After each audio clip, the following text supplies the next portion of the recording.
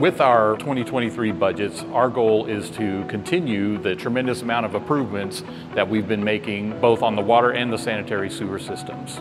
Here where we're at Indian Lake, we completely renovated this plant inside and out, new roof, new electrical power supply. We've expanded our SCADA that we started with our Richard plant in 2019. That has been expanded to this plant as well as the Fort Harrison plant. We've added standby power generators at both Fort Harrison and Indian Lake so that all of our water treatment facilities now can operate independent of the power grid. So at every plant I can continue to produce water even if they lose power to both the plant and the wells. Obviously, we won't really have any tremendous need for plant improvements here in the very near future, but what we're going to continue on is our water main replacement project. So since 2017, we've replaced approximately 35,000 linear feet of water main in the city of Lawrence, mostly in the older parts of the city. And in 2023, we're going to continue to do that.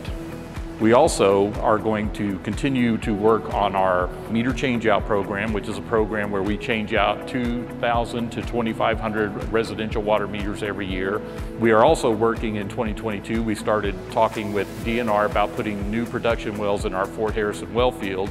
And in 2023, our plan is to complete the installation of those 2 new wells. With the adoption of our 2022 sanitary sewer rate increase and bond ordinances, we will have $20 million in sanitary sewer funds available to start doing projects to complete our compliance with our EPA mandates.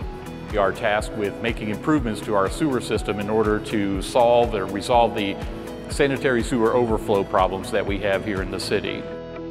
The other big thing we're going to do in 2023 is actually undertake another water rate study. Our goal is to minimize any future rate increases by doing them more frequently. All of our employees here at Lawrence Utilities do a tremendous job each and every day. They're on call 24/7. And when they're needed and when the call goes out, they come in and they fix what's broke. And that doesn't only happen in nice weather and convenient hours. And so I just want to extend my gratitude to each and every one of them and thank them sincerely for all their hard work each and every day.